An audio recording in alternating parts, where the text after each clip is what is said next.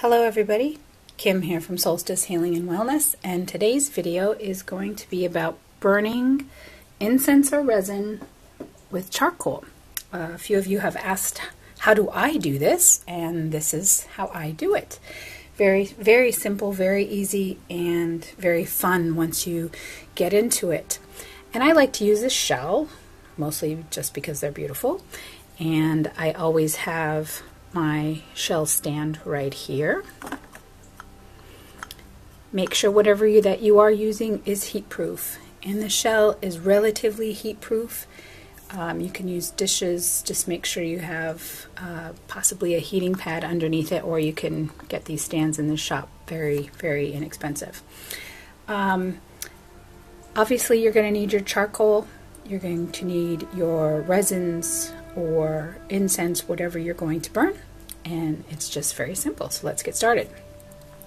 First of all, I like to put salt or sand in the bottom of my shell. This is Himalayan sea salt, which I like to use. I'll use the tongs to spread it around a little bit, just because if you don't use something in the bottom of your shell, the bottom of your shell will unfortunately look like this. Yes, my bad. So put some sand in, put some salt in. It just makes it easier for you once the burning is complete. You will need some tongs to hold your charcoal. Both of these kinds of tongs are available in the shop. The rather large ones, which are 6 inches, and these little tiny ones, which are about 4 inches. I like the little tiny ones because they have a little scoop on the inside and makes it easy for you to grab the incense or resin that you're using. Now, once you have the salt in place and you're going to use this charcoal briquette, this is a self-lighting charcoal briquette, and I'll show you why.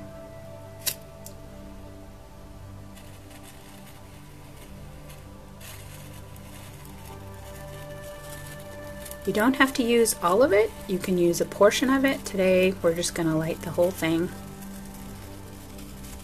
And you can see how it sparks.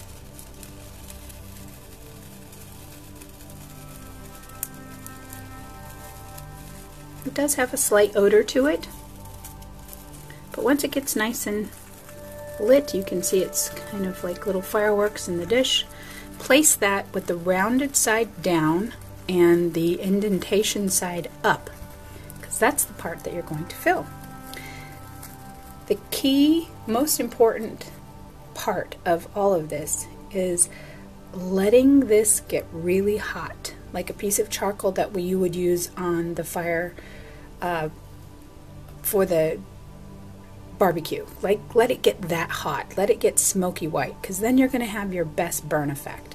So I'm going to open the window just a little bit here, get some air flowing, and I'm going to let this get really hot.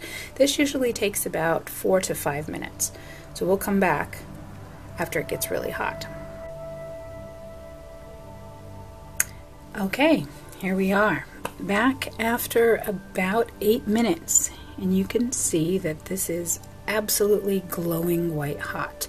If you put your hand near it, it's very hot. It's hot all the way out here, about 6 or 8 inches away, so be very, very careful when you're using this. Today I was going to use a little bit of frankincense, so all you have to do, take your tongs, start it right up here on the top, and as it starts to heat, it will start to smoke. And let's use a little bit of Palo Santo in there as well.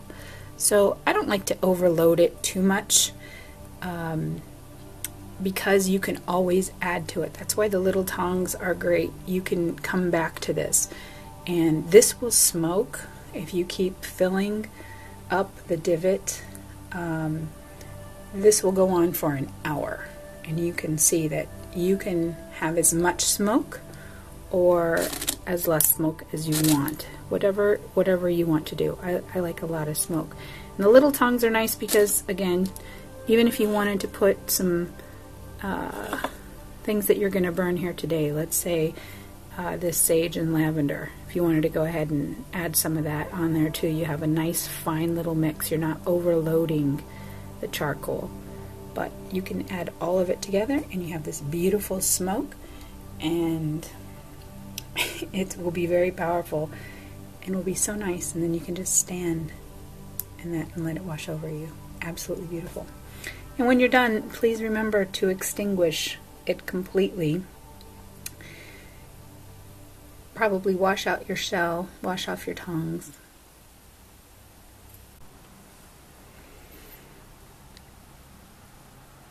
And as we finish up the charcoal and the charcoal dies down a bit, if you want to extinguish at any time, you can always just take your salt and cover it completely.